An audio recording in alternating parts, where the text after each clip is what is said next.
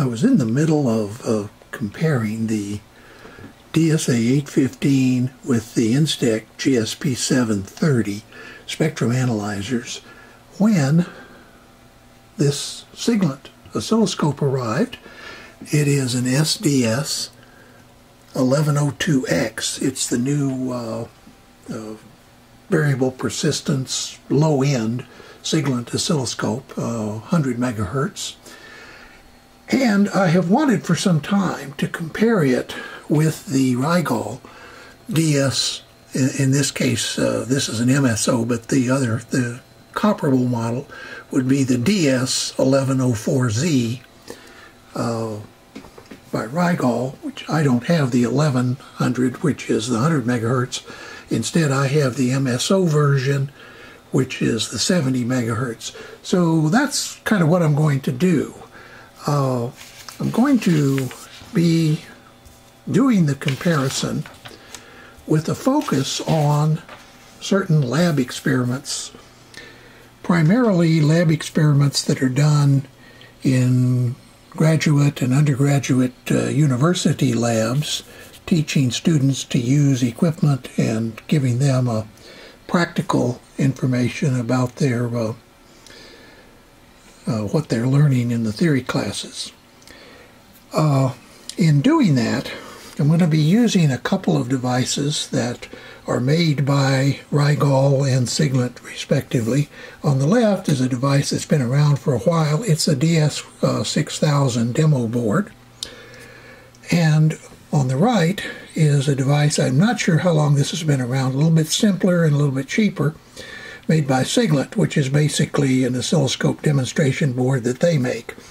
I thought I would use both of them because that way there's less chance that that I might have a test set up that favors one or the other unit. So what's my basic focus here? Well, in general, most labs these days focus either on analog, digital, or RF. Occasionally, you have mixed signal labs where you use a mixed signal oscilloscope where you have digital and analog and you convert between the two and process. More recently, RF embedded systems have begun to be introduced, and there are a new class of instruments called mixed domain oscilloscopes that attempt to address that. These are fairly expensive at this point, and I certainly can't afford to buy one just for the purpose of evaluating, so I won't be looking at MDOs. I may at some point in the future look at MSOs, but right now my main focus is on looking at digital circuits and particularly the use of oscilloscopes in debugging designs and understanding how various kinds of digital logic works. What I'm going to be dividing this up into is an overall section and then each of these vertical, horizontal, the acquisition interface, the triggering options, the kind of decoding available, measurement, the math, which is related to measurement, but it usually means math operations performed between two channels, and usually that also includes a fast Fourier transform, and then the display characteristics. So let's take a look at that with regard to these two scopes, and I've kind of prepared an overview. The Rigol and the Siglent are basically the same in the same class, at least I think so. Now, Dave Jones on EEV blog has already compared the Siglent to the Rigol 2000, at least in a kind of pre-review sense. I'm going to be comparing it to the Rigol 1000Z series. That series has a 7-inch 800 by 480, and you see here the Siglent 8-inch.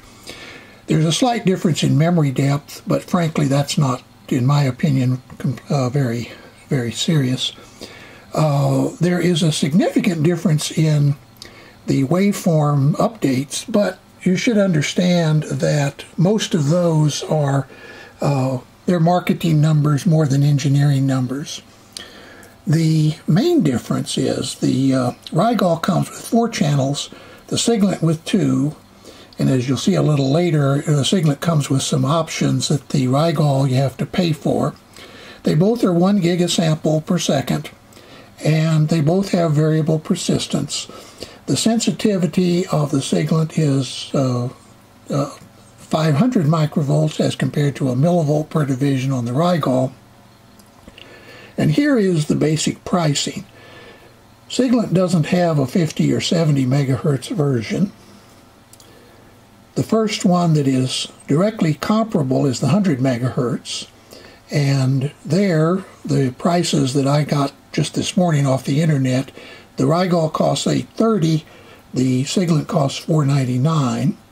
There also is a 200 megahertz version of the Siglent available, but because of the sample rate, and you can watch Dave Jones' EEV blog on this, because of the sample rate, I frankly would not buy the 200 megahertz version because you can't really use 2 channels at a time like that.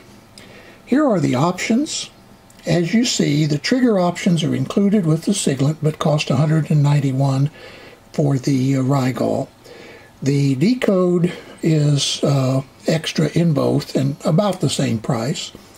The memory, I could not find a memory extension on the Siglent. There may be one available, so I just put X's there. The record function is $146 with the Rigol. It's included with the Siglent.